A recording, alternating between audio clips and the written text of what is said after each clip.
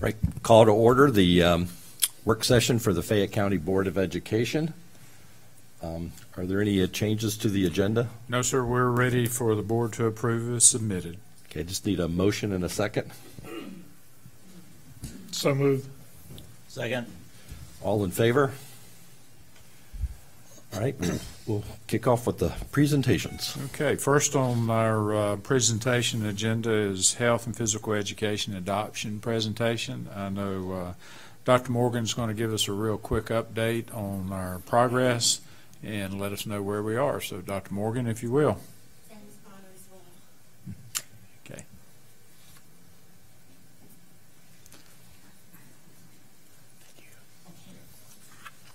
Let me do.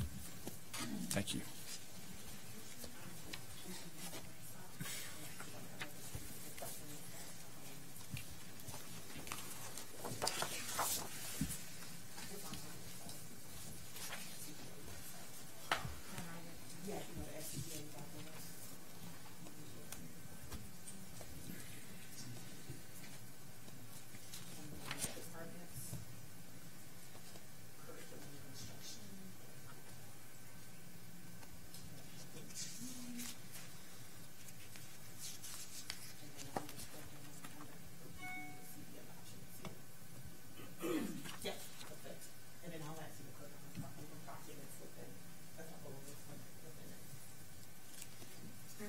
Good afternoon, everyone.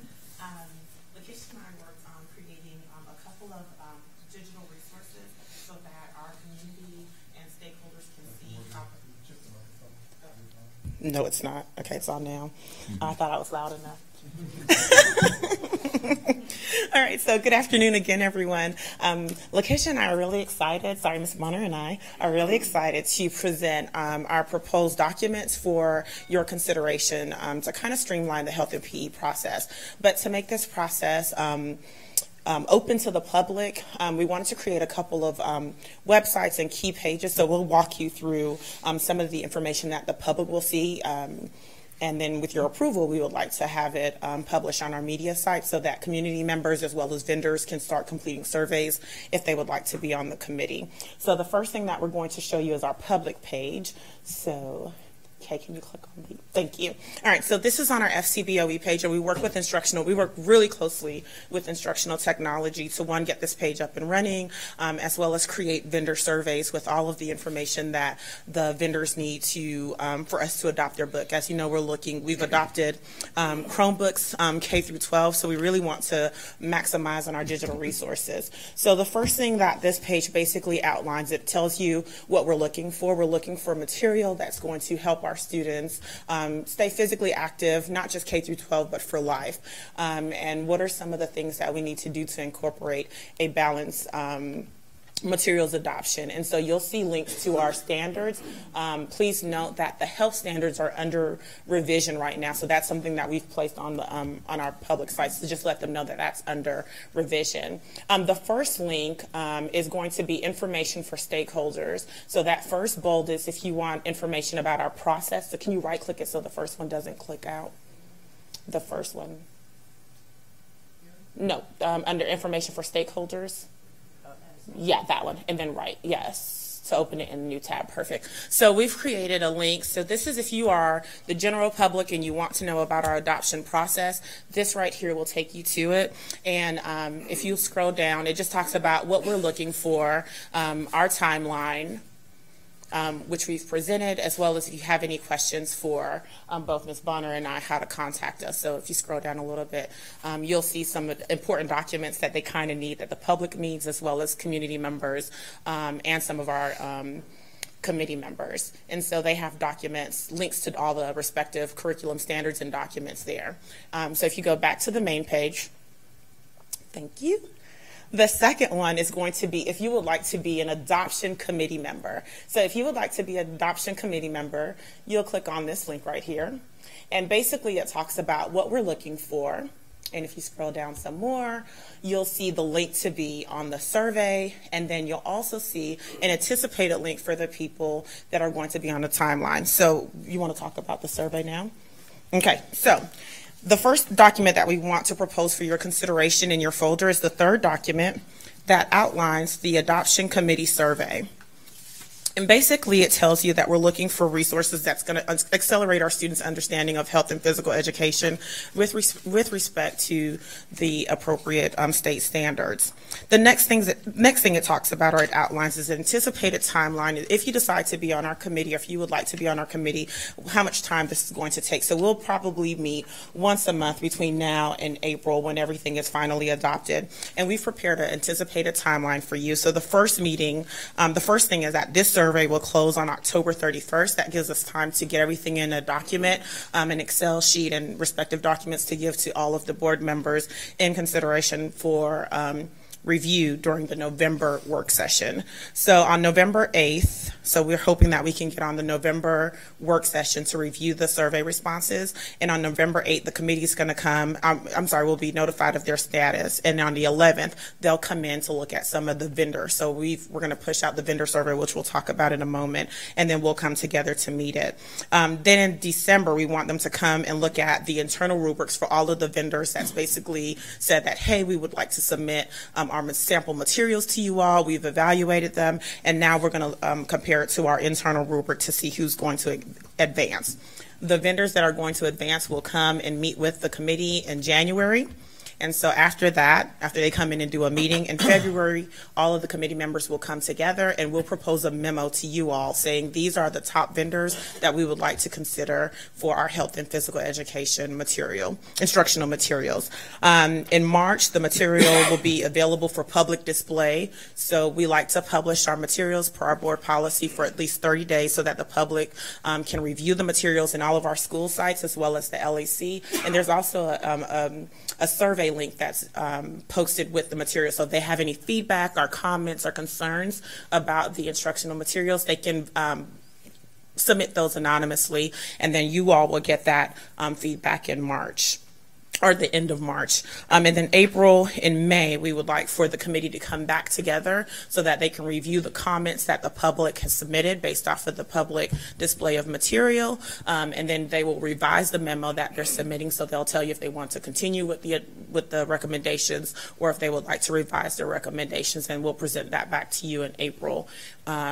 And in May. And then if everything goes well, you all will vote on the proposed materials in April and May for purchase in May and June, and training during post-planning or pre-planning depending on our academic calendar. All right, so that's the first one. So here are a couple of questions that we proposed, and we would love your feedback. This is so that if anybody, any stakeholder, business partner, parent, family would like to be a part of this committee, we want for them to complete this survey. And we've kind of used some of the guiding documents from the State Board of Education in terms of who the state says shall be on the committee. So the first thing is their prefix, first name, last name, suffix, the organization that they're representing, and if none, that's fine. If they're a parent, that's fine. The email address so that we can communicate with them. We always ask for them to include their email address a second time, because if there's something, if the first one gets bounced, then they'll have access to the second one. Hey, Dr. Marchman, can we give him a folder? Okay. Oh, you, okay. So right now we're talking about the proposed survey for people that would like to be on the adoption committee, and it is the third document in the purple folder. Next, we have phone number, the mailing address, because sometimes we'll have to send hard copies of materials to our adoption committee.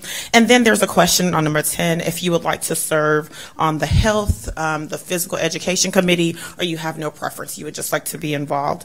And then question 11, we stated State Board Policy 160-4-2.12, which states that the committee members shall be comprised of mostly non-teaching parents and should be augmented by members of the community, such as educators, health professionals, and other community representatives. So we've asked for them to best describe the roles that describe them. And over here, the State Board says that we must have a male student and a female student in grades 11 or 12. So there's a selection box for them as well. So we have one for male student, grade 11 or 12, female 11 or 12, educator with students in the system, educator without students in the system. And that's because our state board says that it should be comprised mostly of non-teaching parents. So that's why that question is important.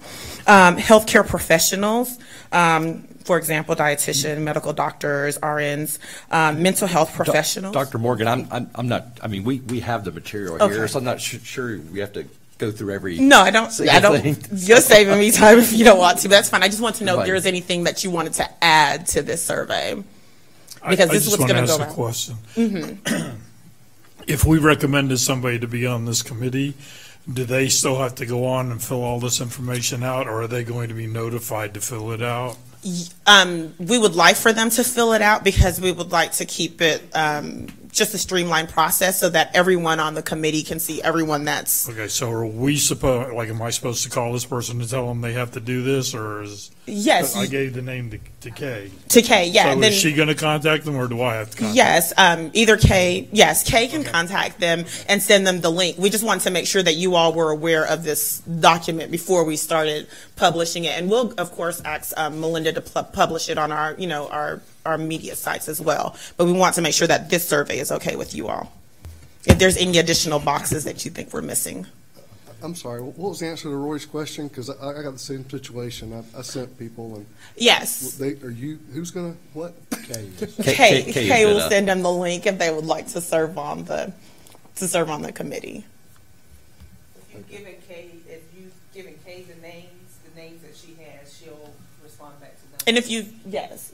All right. And if you've given them, the reason why we haven't contacted anyone is because we wanted this to be approved by you first. And so that's why we've placed a hold on contacting any members, only because we want to make sure everybody agreed with this survey before we move forward. And if there are specific folks that y'all are recommending be on the committee, we still want them to fill out the questionnaire, because then that way it's the same for everyone, and the database that's created would include their names. Gotcha. Okay. All right. So that's for the vendor. So with your, so we'll start posting this on our media sites, and if anyone's interested, they can of course get it through, and we'll send you the link as well. I'll send Dr. Barrett the link to our public site, so if anyone has any questions, they have access. It'll describe the entire process on there. And then lastly, the information for vendors. So you can actually click vendors on that site right there. Okay.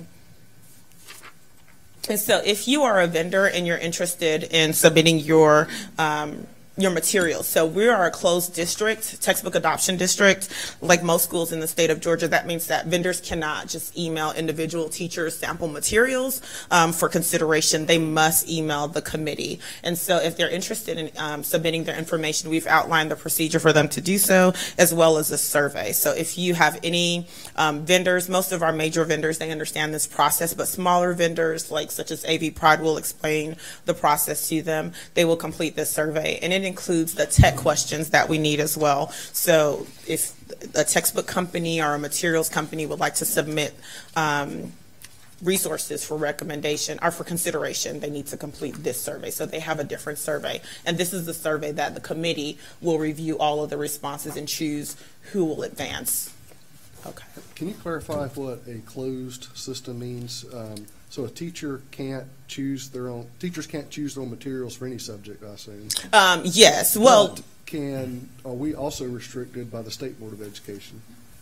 Are we restricted? No, we are not restricted anymore. We used to be, I would say about 4 years ago, we had a system where the adoptions went through the state, but we don't do that anymore. So we're free to choose whatever resources, as long as they align, as long as the committee picks it, the board adopts it, and they align to our curricular standards. Any other questions, board? Looks good. Okay. Thank you, Dr. Morgan. We'll move forward with this process. Okay. And just for clarification, board members, I know several of you have submitted names. They'll absolutely be on the committee. We've gotten those names to Ms. Sykes. She'll make sure they complete it, just so that we can have a list of everybody. Our goal with this process is to be very transparent in our community, and we'll continue to move through it. And if you have questions as we move through, please don't hesitate to let us know. Yeah, I do have one more question because I just spoke to the guy last week about a history textbook, and I said, I'm sorry, you got to talk to the state board. But so that's not true anymore. So our district chooses our own textbooks. Yes, and we go through an adoption. We select the adoption cycle now. Like back in the day, we would be on a instructional material cycle. So they would define like every 5 years, math will go. They stopped doing that because it depends on the district's funds, availability of funds, and we can't really mandate that 2020 will be the adoption for every district in the state of Georgia to adopt history books because of it. Math, history, English. Yes. Now we can tell you that there are a couple that are forthcoming. Right now, of course, we have health and physical education. We're working with Mr. Gray to kind of come up with a timeline so that we don't have the major vendors going or subjects going at the same time. Like you don't want math and ELA going at the same time because it's going to cost a lot of money to run those simultaneously. So we decide that locally. Mm-hmm. Okay. No other questions? Thank you. Okay. Thank you. Good deal. Mr. Hollowell, next on our agenda is our Fayette County High School feeder pattern presentation, and I think you can tell who the members are of the feeder pattern. They're dressed quite well. I do know Ms. Southers is not able to be here today. She had a family medical issue, and she gives her regrets in not being here and said she'd be happy to answer any questions specifically about Cleveland. But I know the committee is going to present on her behalf. So with that, I'll turn it over to Ms. YBJ. Thank you so much. Good afternoon. I am Yolanda Briggs Johnson, principal of the Fayette County High School, and I'd like to reintroduce you to excellence and creativity in Fayette County. We are the Fayette County feeder pattern. Ms. Tabitha Lawrence, Fayetteville Elementary School, Ms. Jamie Munoz, Spring Hill Elementary School, and Dr. Marcus Broadhead, Bennett's Mill Middle School. This afternoon, Fayette feeder pattern principals will share with you the innovative and next level programming that is taking place at our schools. We have designed a playbook of action steps that promote the growth that is Fayette County. Thank you. Good afternoon. As you take a look at our playbook, I want to just kind of specify how we've broken it down. And so you'll see three different areas. Each area has a section titled What's in Play. What's in Play, we consider the things that we're doing well, some of the strengths that we're bringing to our presentation today, and Watching Film speaks to those areas of growth for our feeder pattern. So I'm going to speak to you now regarding academics. What's in play? All elementary schools have experienced growth in English language arts and utilize the support of our RTI interventionists and Title I teachers to support students to increase learning outcomes. Continued focus on writing instruction and focus on student engagement and rigor is also taking place in our schools. Each elementary school also provides academic support for students and families outside of the traditional school day. Many of our schools hold Saturday academies. Some of our schools even go out into neighborhoods and communities to provide tutoring and other instructional supports. At the middle school level, there is a huge focus on writing across the curriculum using Think Circa. Title I teachers are also being utilized as co-teachers in 6th grade to support writing. At Fayette County High School, the Tiger Academy was established to assist 9th graders with their transition to high school, and all core classes are that take place on one main hallway with a focus on student engagement and creativity and social emotional learning. Watching film. Each elementary school did experience a decrease in social studies this year. Cleveland is participating in Math PLC with instructional coaches to monitor math progress, also participating in SEEKS training for social and emotional learning. FES has a focus on math to address the slight drop in math performance.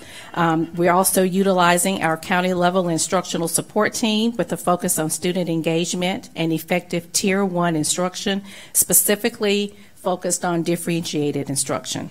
Spring Hill experienced a decrease in math and science. Title teachers are supporting math in all grades with the Math PLC and the utilization of the instructional coach.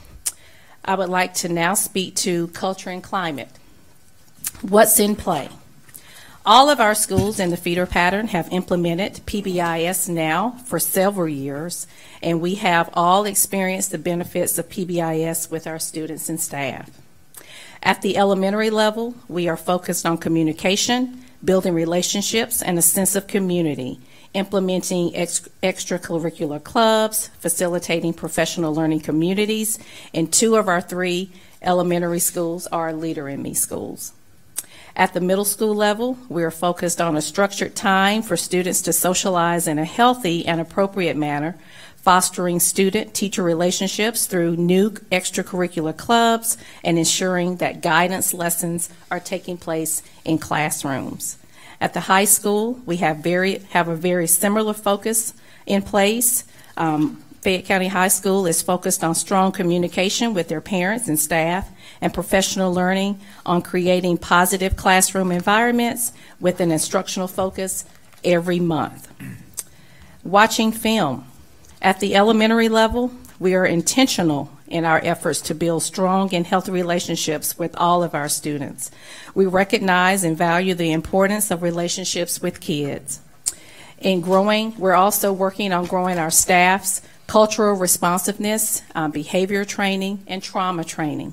We recognize that these are specific areas that our students need support in, and our staff as well. At the middle school level, we continue to work on ways to intentionally support our students with transitioning to middle school, where their environment and expectations are very different from those that they experienced in elementary school. And at the high school level, we are intentional in reteaching behaviors and emphasizing the importance of making responsible choices. School counselors are facilitating character ed lessons and social and emotional learning lessons to students who are working in school suspension setting. These efforts are proven to be very impactful at every level, and we maintain commitment to each and every avenue possible to teach and reteach our students. Good afternoon. I'm Jamie Munoz, and I'm here to talk to you a little bit about community. As far as what's in play, in the Fayette County feeder pattern, we value stakeholder and parent relationships. So we have a number of initiatives in play to engage our community. Those include, we partner with one another in our feeder pattern and with local churches to host student events. We provide opportunities to engage students and parents outside of the school day, including some of the things Ms. Lawrence mentioned, Tutor Tuesdays, Saturday school, and parent universities. We also offer a variety of multicultural events and celebrations, as well as PTO volunteer opportunities. And while we have lots in play, we're always continuing to want to watch film. Despite our efforts, we continue to work to grow our presence in the community. We're continuing to invite in stakeholders to our schools, and we are aware that we need to provide creative and innovative ways for engagement. We aim to increase social media presence as it is accessible to all, despite availability and busy work schedules. We intend to increase PTO participation and access. And we also intend to strengthen relationships with business partners and organizations.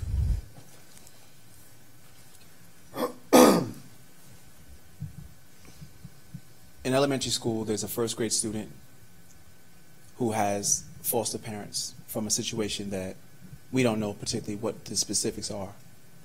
But in every class that she's in, there's behavior that the student has exhibited in ways that, whether we're in tears, whether it's any other kind of support that we provide, this particular student has gaps and has areas of need by which the school can't support the student. In middle school, there's a student that has not been in one elementary school for more than a year, who's been moved 6 times because his mother kidnapped him. Despite how much we hug them, despite how many smiles we provide for the student, there are gaps and there's trauma that the student has that we are not equipped to be able to support that student. There are many times that we see students, such as the 2 that I just mentioned to you, that exhibit behaviors that we don't understand and that we cannot support. This feeder pattern is a direct reflection of the things that are happening in society. and we are not in a position to be insulated to ignore the varying degrees by which students are being impacted daily. What we see is trauma. It is not just anxiety.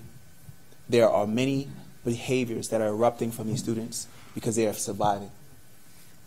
Despite the fact that we do whatever we can for every kid that walks through that door, despite the idea that we do what's best, despite the fact that we have individual education programs or plans, despite the fact that there's training, despite the fact that there's counselors, despite the fact that there's every day that we come in, we smile, and we try to be consistent, and we try to provide behaviors and PBIS and expectations and consistency, despite the fact that we are trying to maintain an area by which every student who walks in can have some form of peace, it is not enough. A lot of what we do as educators has not caught up to what society has in store for our children. And as much as we try to make an adjustment day in and day out, we are not doing enough because we don't know how to do enough. We do our best, but our best isn't good enough because of the trauma that exists in every one of our students that occupy our buildings. It is very unfortunate to feel as though as principals in our feeder pattern that we say to our parents that we are here to provide safety as well as education as our priority, knowing in our hearts that in as much as we try to provide everything that we can, that there's still a gap in what we can support for our children. And as abysmal as it may sound, the reality is that we have to teach every kid that walks through that door.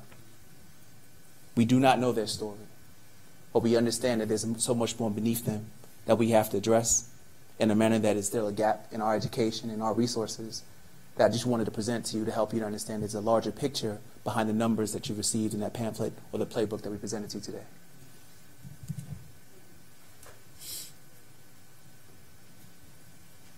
So in closing, we thank you for the opportunity. We thank you for the opportunity. We thank you for the resources that you provided thus far. But we wanted to give you a snapshot, not just to the data, but to the things that are underneath the data. The grandparents, the parents, the guardians, the foster parents, the principals, the teachers, the custodians, the cafeteria workers, everyone who pours into our kids, to help you understand that it takes all of us to do a very Herculean task, and we're still at a place where we look for support from you. So we thank you for your time. Questions? Board members? Yeah, I was just thinking as you're talking, I know we're in the K-12 business, but how do we train these families? How do we train the people that take care of them once we put them on the bus? And I know that's not your issue, but I guess as a community, I'm just thinking, you know, who do we partner with, and who do we pass the kid off to when they leave our doors? And I know you've got some great partnerships. But the other question that I was thinking is, I know you guys are doing a great job, and when you play football, you know how to keep score. When you play baseball, you know how to keep score. When I kick the ball through the goal, I know how to keep score. I don't know how to keep score when you've got the type of clientele that you're describing, and just knowing in my heart that you're doing a great job. I want to put something on the scoreboard and say, look what a great job these guys are doing. And so any help you could give in that respect, if you think about that, and I don't know, that's all I got. So. Dr. Marchman, one thing I would comment on, I think all of our feeder patterns are doing exceptional work. I certainly would say that about the Fayette County high school feeder pattern. One of the things that I don't want anyone walking away and not feeling good about the work that's happening there. I feel like we're making good progress. I think particularly the point that Dr. Broadhead was trying to make is we've got some outstanding students all across that feeder pattern that are doing tremendously well.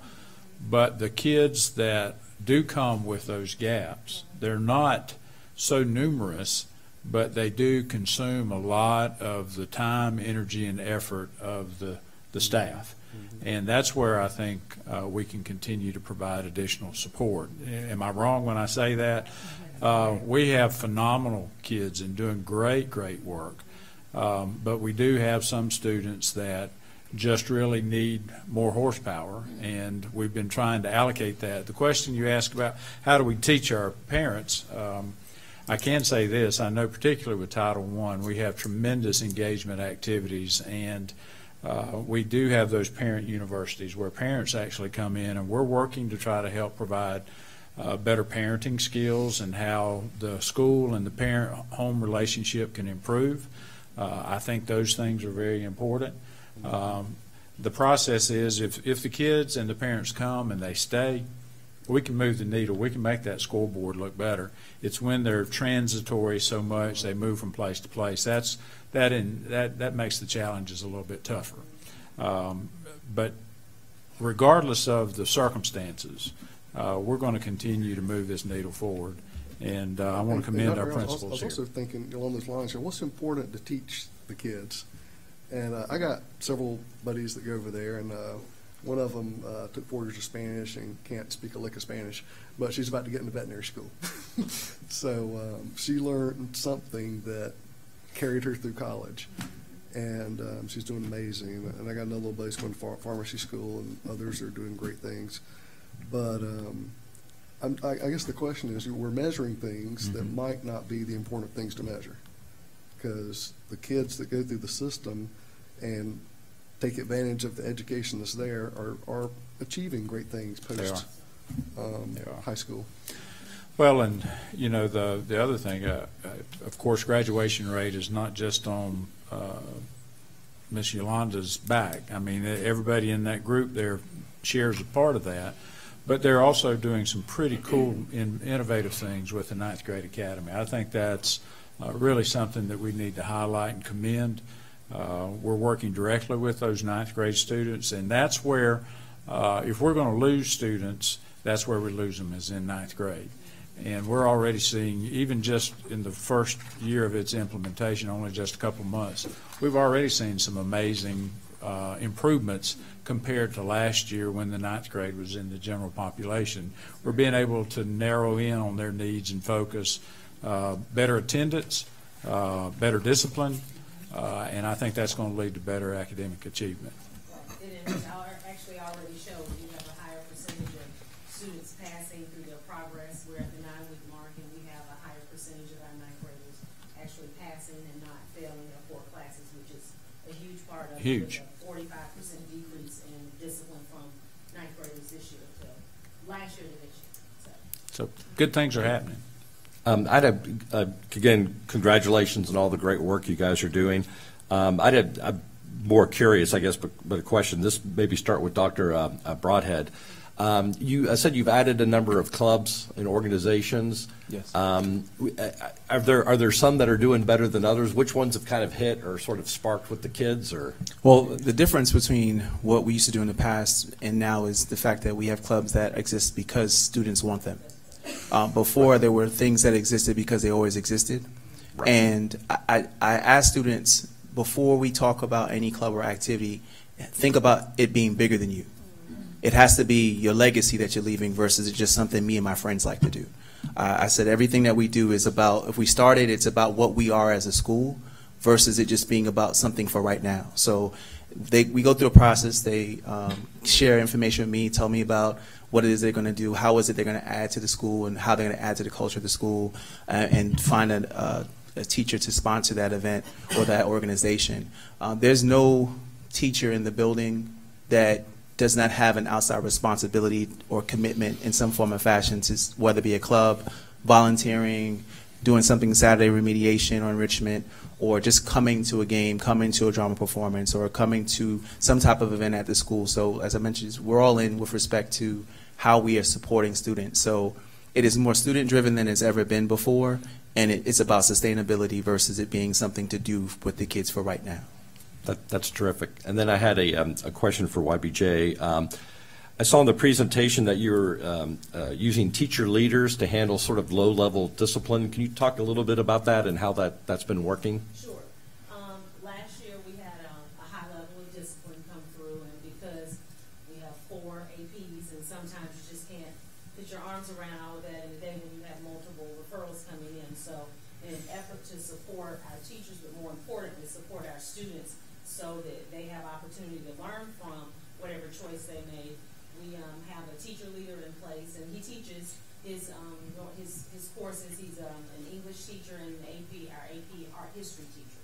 But 2 of his periods are dedicated to working with our low-level discipline and seeing those students immediately. So there is literally a 24-hour turnaround, and it doesn't just include seeing the student and giving the student his or her discipline, but it also encompasses speaking with parents, making sure they understand that the student has made a choice. This is a choice they've made. This is a consequence. And oftentimes, it may just be a parent, student, teacher leader conference where they're talking about, why did you make this decision?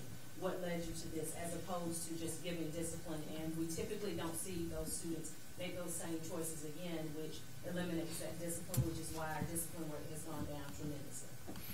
I think that's awesome. And then just to Dr. Broadhead's earlier point, we understand that the student who needs the most love isn't going to ask in a loving way. So we understand some of those challenges, and as a board, we're here to support you with extra resources when we can. And please let your staff know just how appreciative the board is and the administration is of all the work they're doing day to day. We really do appreciate it, and we do think you guys are doing great work. Thank you. Any other questions or comments? Yeah, I'd just like to make one again. Congratulations on the work that you do. And I know that you know this, and I'm sure you're doing it, but when you're working with the at-risk kids, the vertical teaming is imperative. And I know that you all are meeting more than just sitting here together when you present to the board, but that helps kids a whole bunch. And I mentioned the same thing at the last presentation we had from the last feeder pattern, and that's a tremendous asset to the kids. Thank you. Thank you. Thank you very much. Next on our agenda is a conversation about some of our English language arts achievement. I know our board is particularly interested in how well we're doing there. Dr. Turner is going to come and share just a little bit of information. We're somewhat handicapped here because the actual data we've received, but it's embargoed, and we'll be able to share that hopefully in the near future. But we do feel good about the growth that we've had, particularly in the English language arts. So, Dr. Turner. Yes, so in all transparency, today's presentation is a little bit of a punt. What was scheduled was for Brian Butera to present to y'all on graduation rate, but those numbers came in early, so we did that presentation at the last board meeting, but we still want to continue with our habit of looking to our model of achievement and accountability. So I told Dr. Barra I would put this presentation together. I did have numbers in there, and then someone reminded me that the data is still embargoed until CCRPI, all the data drops and the scores are finalized. So I quickly edited to a much shorter version. But what you'll see when the data does drop is that we have had some significant gains in ELA and in literacy. And so what I started this presentation with is the story behind those upward trends that you're going to see. As you know, we adopted ReadyGen a few years ago. And that curriculum resource shifted our approach to teaching ELA and literacy to more of a conceptual approach of teach the thinking behind the task. What happens is we take those thinking strategies such as cause and effect, main idea, those kinds of things, and we link those with lessons that spiral throughout the year. So it's not kind of in this unit, we're going to teach you this skill, and then we don't go back to that. They're constantly referring to those skills. What's significant is that we apply reading skills to any text. So it's not just we're teaching main idea with this text, and then we move on to something different with the next novel or book. And that we apply writing skills across all genre. And we're constantly going back to texts that we've read to cite evidence to support either our main idea or to support an opinion that is made. Again, we don't teach skills in isolation with trying to get mastery in one unit or module. The curriculum keeps coming back to those skills, and we're hoping to reach mastery by the end of the year. So that is what created the impetus for us to create standards-based report cards, because what we saw was our old report card just really couldn't appropriately communicate the way the standards were being taught. And then in middle and high school, where we are re-emphasizing instruction on close reading and emphasizing those writing strategies. As you see there, there are those overarching essential questions for teachers to help guide their teaching, and it's kind of incremental of what is the text saying, how does it work, what does the text mean, how does it inspire you, and there's more emphasis on connecting traditional pieces of literature with more relevant text. So say, for example, in 9th grade, they might be teaching To Kill a Mockingbird. That's a wonderful, beautiful novel that has been taught for years, but now they'll pull in more modern text, maybe more nonfiction text relating to issues of class, gender, and racism. We're always writing, lots of formative assessment there, and then we're using common summative writing frames so that we're seeing can they really apply what they're learning. When the numbers do drop, I'll be back to share that with you, and I think you'll be pleased with what you see. What did you say about class, gender, and racism? I said now, for example, when they teach To Kill a Mockingbird, in the old days, the old way, you just focused on the novel. And so what they do now is they might pull in other nonfiction text about race, class, and gender. Those are the central themes of the book. And just making it more relevant for students. Are they reading whole books or just excerpts? Or well, they essentially study the anchor text, the novel, but then they're pulling in text from other resources that might just be an excerpt. It could be an original primary source document. It could be like an editorial that's written or published somewhere, just to get kids thinking and seeing how, yes, this is literature that's been around for a long time, but this is why it's still relevant, because you see these themes occurring in other texts that you would read, fiction or nonfiction. Okay. Any Thank you. questions? Okay. Okay, thank you. Thank you, Dr. Turner. Mr. Hollowell, we'll jump on down to Superintendent's report. Mr. Satterfield's out in the audience. I'll ask him to come on up just to give us a real brief update with regard to our facilities. And we've got a lot of stuff that's happening still. Good afternoon. I'll try to go quickly through this. There are a lot of projects winding down or starting up. At Fayette High, the contractor is still working on a few odds and ends on his punch list, and it's also doing some exterior painting on the field house. I noticed last week he was finishing up that and looked real good. McIntosh, we did have the ribbon cutting for the new classroom edition last Friday. It was very well attended, and everybody seemed to enjoy the festivities. The LEC contractor still working on a few odds and ends here, and we're also developing the plans. We met with Technology Services last week and are developing the plans for refurbishing their area of the old Votech building. Oak Grove, of course, the new bus loop and parking areas were completed. MEJA has moved a portable office on site, got that installed last week, and they're getting ready to crank up on the administrative and gym addition. That should be breaking ground probably next week. Booth Middle School, we've gotten the GMP has been determined for that project.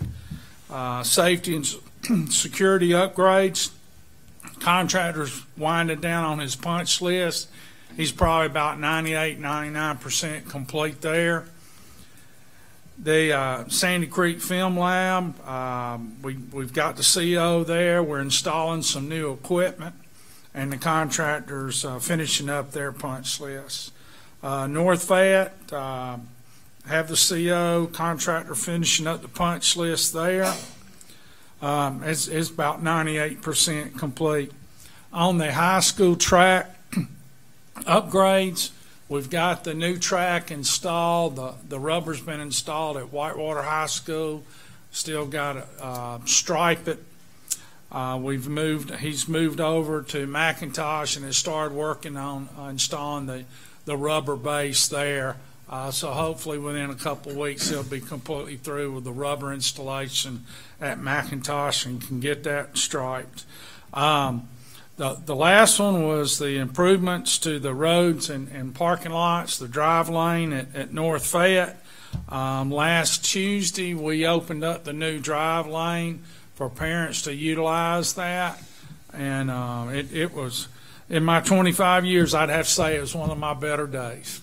We had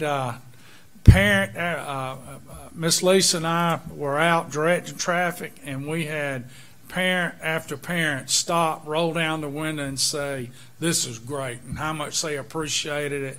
And we did not back any traffic out onto the road whatsoever. And that was normally a daily occurrence, and didn't even get close to backing out on the road. So I think that was a good project, money worthwhile spent there. And Mike, she also mentioned that was in the morning. The afternoon, she was extremely pleased as well. She said only right at dismissal did the first car back up down to the highway, which is completely different than backing up all the way down the highway. So she was really excited and pleased with that project. So thank you guys. Yeah. Thank you very much. Any questions for Mr. Satterfield? We're good? Okay. Thanks. Item B is the J.C. Booth Middle School question and answers. As we continue or have continued to receive questions, we've worked to find information and answer those. You can see all of that is posted here on the agenda. I'm not going to go through and read questions and answers to you, but I wanted the board to know that as we get those questions, we're responding and we're making those public. So we'll continue to do that until we get to a point where a decision is ultimately made. Where are those being made public? Is that on our system webpage? We've got a link right on the very front page where those are posted, and here you see these are right here in the e-board type. So I'm trying to find an e-board. Okay. But we pulled them out, and they're on the front page. Did we ever figure out like how many bus riders we think we have at Booth currently? It's bus riders? Just rough estimate.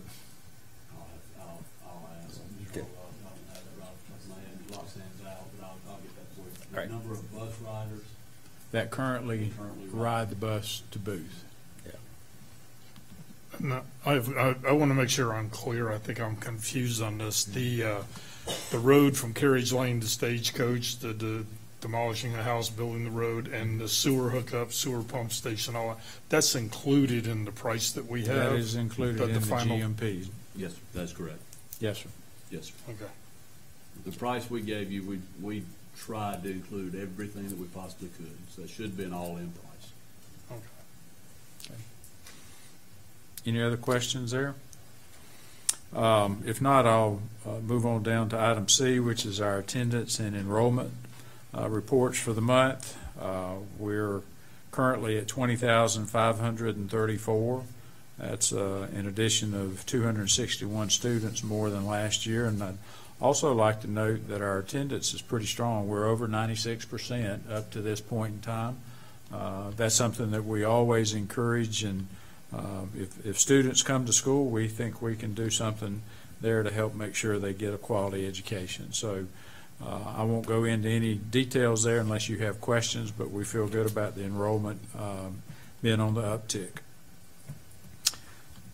Last but not least, I wanted to make sure and share with the board some reflections that came out of the 2019 Regional Educational Service Agency listening tour.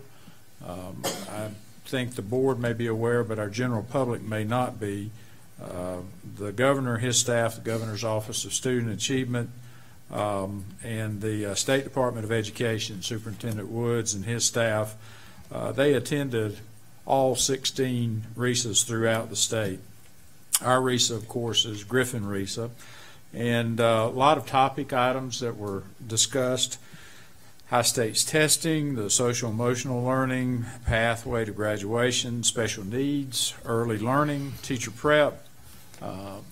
Hot topic was teacher retirement system, evaluation, of course, high needs fields for teachers in difficult to hire content areas, innovative approaches and practices that are going on, school safety and climate, funding, public education, certainly responsible and aligned accountability, and rural Georgia is a big part of what our state is made up of. That was a topic area for us. It's not so much an issue here in Fayette, but we do have a number of rural counties in our Griffin RESA. And last but not least, collaboration and consistency of practice. Our particular listening tour was on April 30th. I will have to say this and commend the Governor's Office of Student Achievement and our DOE. There's been more collaboration and communication, and I've been at this for a very long time. I've never seen this level of communication. So I want to commend them. I hope that continues, and certainly we're proud to see that happen. I wanted the public to be able to see this so they could actually see the feedback. And certainly if you have any questions, we'll be happy to try to answer those. My understanding is that they're going to do that again this year and invite teachers and parents at different times to come again back to the RESA settings for conversations from that perspective as well. Any comments, questions? No, sir. If not, as far as information is concerned, I do want to publicly announce we will be having our ribbon cutting here at the LAC Central Office. It's October 21st. We'll be publishing this and sending out invitations. We're going to start early before the board meeting. We'll have an opportunity for tours. I know Miss Yolanda Briggs Johnson and her students from Fayette County High are going to come over and be tour guides for us. I think they're playing some orchestral music in the lower A building. We'll have some reception items, and I really want the public to be able to come and see the transformation that happened in one of our older buildings here. So we're looking forward to seeing everyone on the 21st prior to the regular board meeting.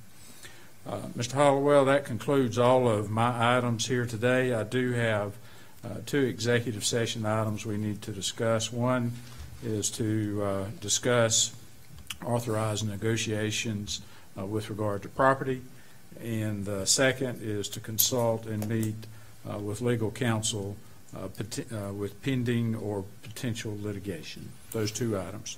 Okay, I need a motion and second to move to executive session to discuss property and a legal matter. So moved. Second. All in favor?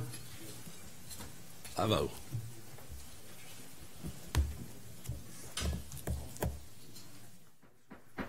Need a motion and a second to return from executive session. So moved. Second. All in favor? Yep. I vote. Dr. Barrow, any recommendations? No, sir, no recommendations at this time. Great. Without objection, we're adjourned.